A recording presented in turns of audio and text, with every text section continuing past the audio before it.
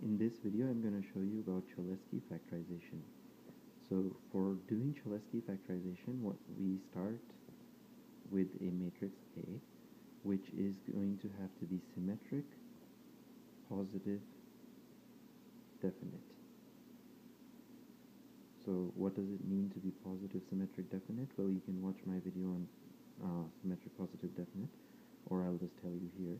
Basically, it means that for any vector x transpose A, x has to be greater than 0 for all values except when x is 0, it will be equal to 0. For all other values, it should be positive. If it's positive or equal to 0, we call it semi-positive definite. So, and what does symmetry mean? Symmetry basically means that A is equal to A transpose. Now, if we're going to talk about complex matrices, this basically translates to A is equal to A and then the transpose conjugate, and this is also known as a Hermitian matrix.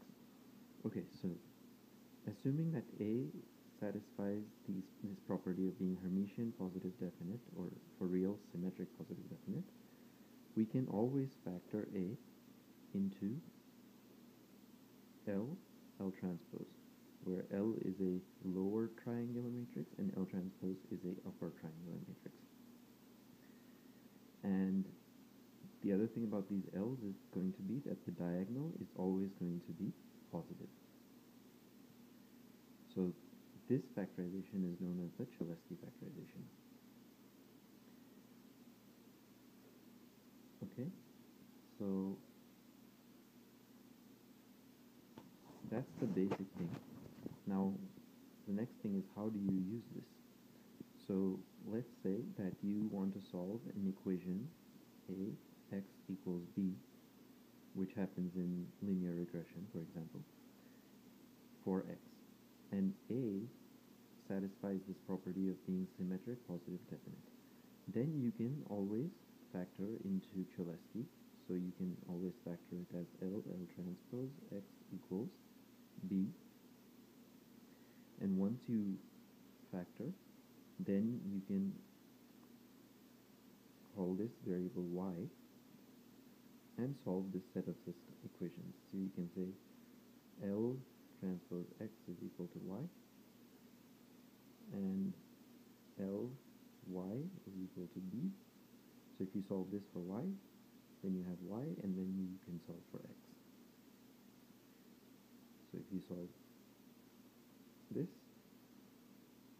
then you can solve ax equals b. So this is one way of using Cholesky. You can also use Cholesky in other problems such as Kalman filters and Monte Carlo simulations, etc. But I'll leave it at that. Now, how exactly does it work? So let's say that you have this matrix A whose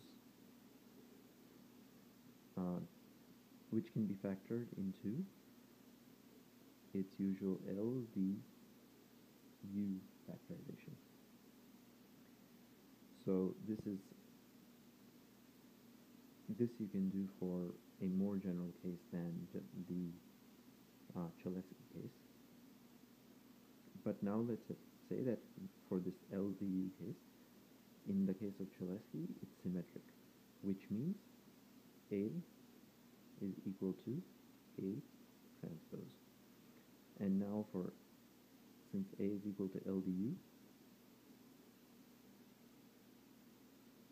and this is equal to U transpose, D transpose, L transpose. That's how you transpose a matrix like LDU. You reverse it and you transpose each one. Now D is a diagonal matrix, so it's equal to D itself. So you can just say U transpose D L transpose.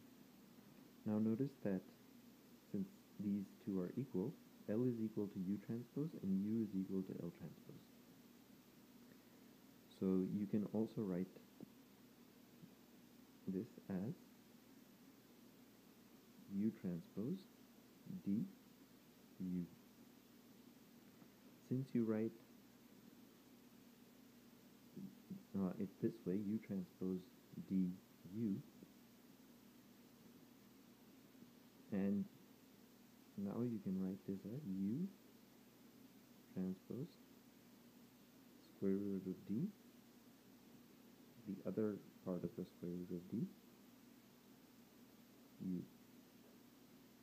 And writing it this way, you can see that this one is the transpose of the other, and this is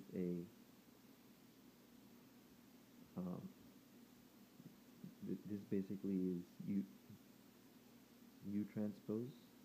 So you can call this some other matrix. It can be an upper or lower matrix. I did upper. You could have done the same exact thing with lower instead of upper up here. So you can get exactly what is the Cholesky factorization. In this case, I'll call it upper transpose U.